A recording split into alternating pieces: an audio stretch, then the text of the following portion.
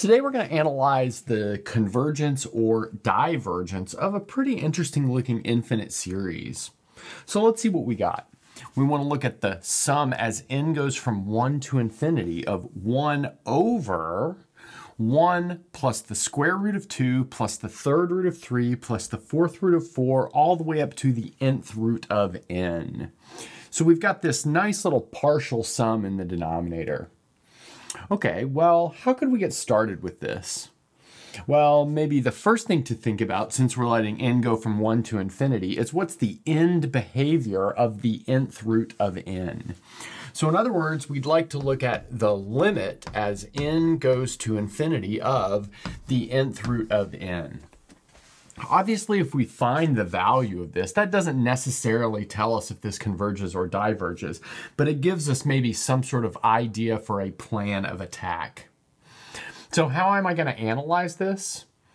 Well, maybe I'll first start by rewriting it as the limit as n approaches infinity of n to the 1 over n, and then recognize that this is an indeterminate form of type infinity to the 0, because as n approaches infinity, 1 over n is approaching 0.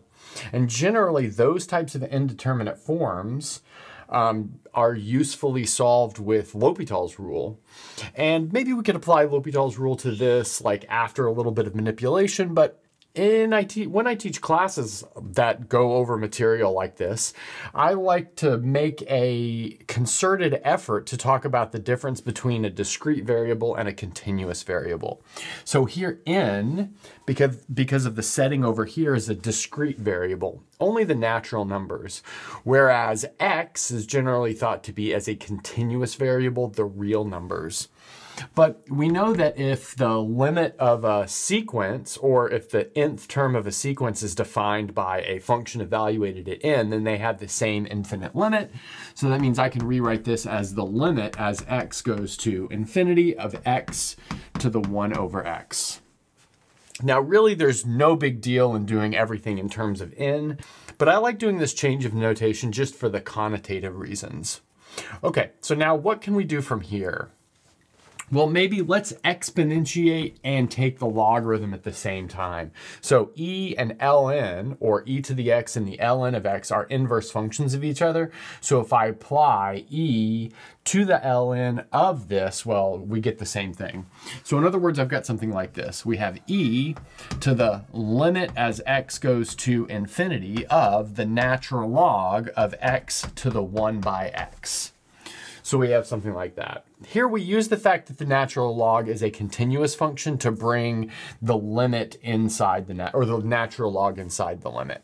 Okay, so anyway, what do we have now? So this is going to be e to the limit as x approaches infinity of the natural log of x over x. So that's just from logarithm rules. And now we can see that this exponentiated limit is of type infinity over infinity. The natural log is one of the smaller objects that approaches infinity as its argument approaches infinity. So since it's type infinity over infinity, we can use L'Hopital's rule in order to simplify it. So that's going to give us e to the limit as x approaches infinity of 1 over x over 1 just by taking derivatives.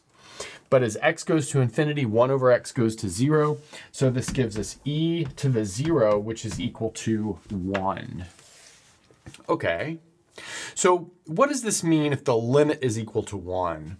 Well, that means something like this. So for n, maybe I'll just say in quotes, big enough, we have, let's see, that nth root of n is approximately equal to 1. But being approximately equal to 1, that means it can be bounded within an interval that's centered at 1. So maybe that would be the interval of length 1, just to keep it really, really loose. So we have 0 is strictly less than the nth root of n, because this thing is always positive, which is less than 2. So if something's approximately equal to 1, like I said, what we mean by that is this thing is able to be bounded in some sort of open circle around 1. Okay, but this actually seems like it could be very, very helpful. Maybe let's snatch onto this square boxed object and see if we can prove something like this in general. So I'll put a little star here, and that'll be our next goal, to prove that inequality. So in the last board, we did some like exploratory calculation that led us to writing down the following statement, which I've now called a lemma, and we will prove. And it says for all n, which are natural numbers, the nth root of n is between 0 and 2. So the fact that it's always positive is pretty clear. So let's show that it's going to be less than 2, and we'll do that by induction. So our base case will be the n equals 1 case. But what's the first root of 1? Well, that's kind of a silly way of just writing the number 1, which is definitely less than 2. If you'd like maybe a more substantial base case, you could look at n equals 2. The square root of 2 is clearly less than 2. There are a number of ways to show that. Okay, so now let's make an induction hypothesis. So our induction hypothesis will be for some, let's say, k bigger than or equal to 1, we have the kth root of k is less than 2. And now we're going to somehow try to build this until we have the k plus first root of k plus 1 is less than 2. But maybe the first thing we'd like to do is exponentiate so we no longer have a crazy root. And that'll give us something like this. We have k is less than 2 to the k. But now we can multiply both sides by 2, and that'll give us 2 times k is less than 2 to the k plus 1. Okay. But the cool thing about this is we can sneak a k plus 1 to the left of 2 times k. So we have k plus 1 is less than or equal to 2 times k. Well, it's only equal one time. Maybe post in the comments what that one time is, which is less than 2 to the k plus 1. We can forget about the middle right there, and we have k plus 1 is less than 2 to the k plus 1. And then taking the root of both sides, we get the k plus first root of k plus 1 is less than 2, which is exactly what we needed to finish the proof of this lemma. Okay, now that we've taken care of this, we're ready to jump into our main goal and to answer the question for once and all, does this series converge or diverge? So we just got done showing that the nth root of m is less than 2 for all natural numbers m. I've changed the notation a little bit because we have our index of n here. And so we want to replace all of these, not just the top term. So I don't want to overuse n. So now we'll take every term in the denominator right here and replace them all with 2. But that's replacing them all with something larger. But since they're in the denominator, that means we're going to end up with something smaller.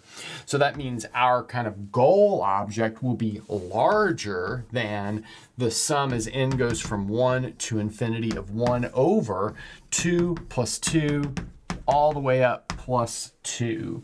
And how many 2's do we have here? We have exactly n 2's because we've replaced all of these with 2. But now let's notice that's the same thing as the sum as n goes from 1 to infinity of 1 over 2 times n, but that clearly diverges because that's just 1/2 the harmonic series. So this is 1/2 the sum as n goes from 1 to infinity of 1 over n, which, like I said, diverges as it is like the famous harmonic series. But our kind of goal object over here is larger than this thing that diverges, so that means it must diverge as well. And that's a good place to stop.